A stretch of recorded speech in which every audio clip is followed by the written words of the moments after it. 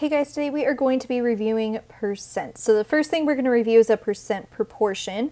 So whenever we're dealing with problems and we're talking about percentages, remember percents are out of 100, and that is a part out of the whole 100, and you can set it equal to the part out of whatever is not 100, and then we can solve by finding the relationship or seeing what the cross multiplication gets us. So let's look at number 1. It says a summer camp offered a choice of peanut butter and jelly or PB&J sandwiches or turkey sandwiches for lunch.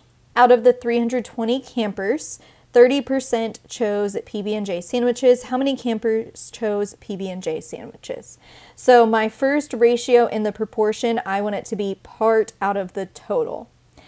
The question is asking how many campers chose PB&J sandwiches. I do not know that part, but I do know the total amount of campers. It was 320. And now I'm going to set that equal to the percentage that they gave us, which is 30 out of 100. Okay, before I solve this, the first thing I notice is that I can simplify that ratio. 30 and 100 are both divisible by 10. So I'm going to go ahead and simplify this proportion to x over 320 equals 3 over 10. Okay, now I'm going to cross multiply to solve. 3 times 320 would be 960, and then x times 10 would be 10x, and then my last step to get that part by itself would be to divide by 10. So I get that x equals 96. So that means that 96 campers is 30% of the 320 campers that chose PB&J. All right, let's look at number 2. It says Corinne has 30 stickers in her sticker collection. 20% are vinyl stickers, 10% are permanent stickers, and the rest are decals. How many stickers in Corinne's collection are decals? So the first thing I want to do is figure out the percentage that the decals are because they didn't tell us that. So the full percentage of her stickers is 100%. And then it says 20% of them are vinyl, so I'm going to subtract 20 from that and I get 80. So far we're at 80%. And then 10% are permanent stickers, so I'm going to subtract another 10% and I get 70. So this means that 70% are decals. So now that I know that, I can answer the question, how many stickers in Corinne's collection are decals? I want to know out of 30, how many are decals if 70% out of 100 are decals? Okay, first thing I notice is that I can simplify that ratio right there. 70 and 100 are both divisible by 10. So I'm going to simplify and I get x over 30 equals 7 over 10 for my new proportion. And now I'm going to cross multiply. 30 times 7 is 210, and x times 10 is 10x. And now I'm going to divide by 10, and I get that x equals 21. So that means that in her sticker collection, 21 of the stickers were decals. Okay, let's look at number 3. It says the manager of Tasty Sweets recorded the number of customers who ate a sugar or chocolate chip cookie and classified them by age. Results are in the table. Which percentage of these customers ate a sugar cookie?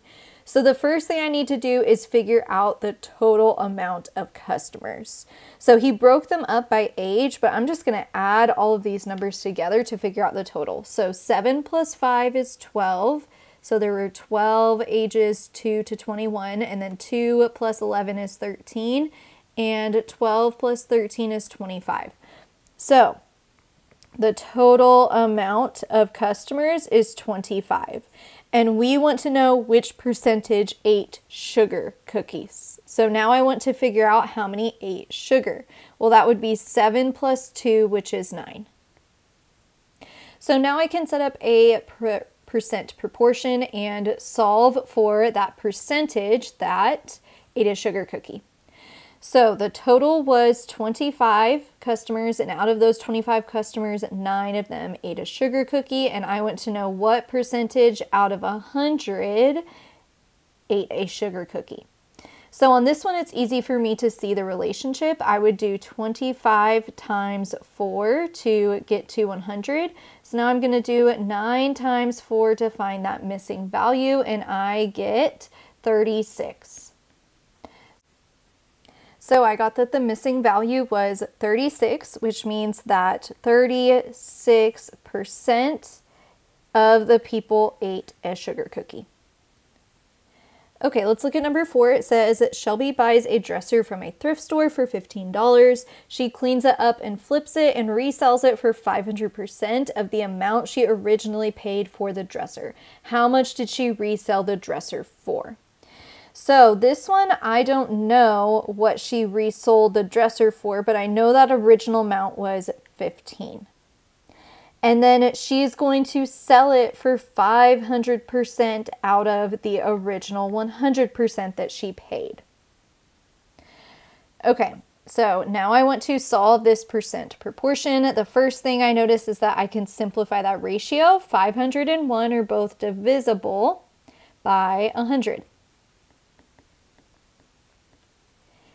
So my new simplified percent proportion would be x over 15 equals 5 over 1. And now I can solve this with cross multiplication. 5 times 15 is 75, and x times 1 is just x. So there is the amount that Shelby resold the dresser for. It would be $75.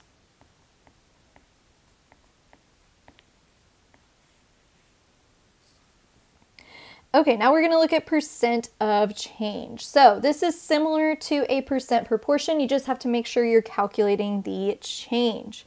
So the first ratio will be the amount of change divided by the original amount. And then the second proportion will be the percent of change divided by 100. So let's look at the first one. It says the original price of a concert ticket is $125. After 1 month, the new price is $150. What is the percent of change? So the first thing I want to do is figure out how much this concert ticket changed by. It was $125 and it rose to $150, so I'm going to subtract to figure that out. And 150 minus 125 is 25. So now I have the change, and the original amount was $125. So I can set up that part of the ratio. The amount of change was $25 and the original price was $125. And now I want to figure out the percent that it changed out of 100. Okay, first thing I notice about this proportion is that 25 and 125 are both divisible by 25. So I'm going to go ahead and simplify that ratio to make this proportion a little bit easier to solve. 25 divided by 25 is 1. 125 divided by 25 is 5. So I get 1 out of 5 equals x out of 100. And now this is easy to solve because I can see the relationship. 5 times 20 would get me to 100. So that means 1 times 20 would get me to x. So x is 20. So that means that the percent of change was 20%. And we would say that this was a 20% increase since we went up from $125 to $150. Okay, let's look at number 6. In 2020, it was $1.25 on average for a half gallon of milk. In 2021, it was 75 cents on average for a half gallon of milk. What is the percent of change? So first thing I want to do is calculate the change. The original amount was $1.25, and then it went down to 75 cents. So I'm going to do $1.25 minus 75 cents, which is 50 cents. So it's a 50% or 50 cent change. So now I have the change, and the original amount was $1.25, so I can set up that part of the percent proportion. It'll be 0.5 over $1.25 equals, I don't know what the percent of change is out of 100. Okay, on this one, I am going to cross multiply to find x. I'm going to do 0.5 times 100, which is just 50. And then 1.25 times x, which is 1.25x.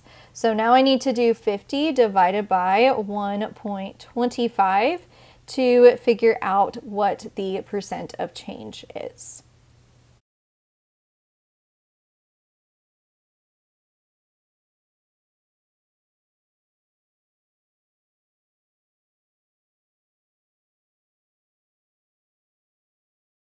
And I get that x is 40. So that means that there was a 40% of change here, and we would say a 40% decrease since the price went down.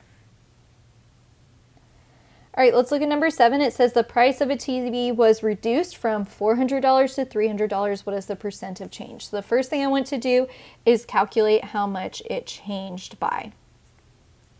The original was $400 and then it went down to $300. So the change would be whatever 400 minus 300 is, which is 100. So now I'm going to set up my percent proportion. The change is 100 out of the original amount was 400, and that's going to be equal to the percent of change over 100.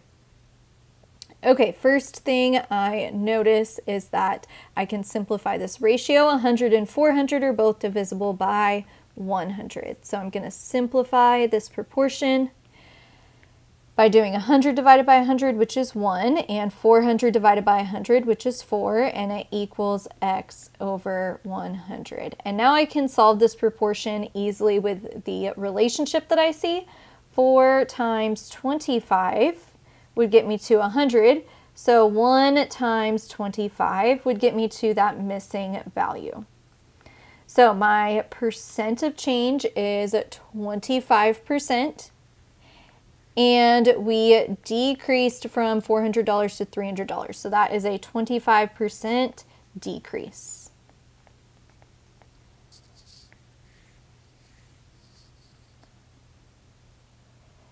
Okay, and number 8 says, last year, 1,200 enrolled for the first time at a community college. This year, 1,524 students enrolled for the first time at the same community college. What is the percent of change? So the first thing that I want to figure out is the amount that I changed. It'll be 1,524 minus 1,200, which is 324. So there is my percent, or not my percent, there's the amount that I changed, and then the original amount was 1,200. So I'm going to do 324 divided by 1,200 equals, I don't know what percentage out of 100. Okay, so now I'm going to cross multiply here. I could simplify this, but I'm just choosing to cross multiply. So 324 times 100 is 32,400. Sorry, that's what I meant, 32,400. And then x times 1,200 is 1,200x. So then the last thing I'm going to do to get x by itself is divide by 1,200. So those zeros will simplify out. So I really just need to do 324 divided by 12.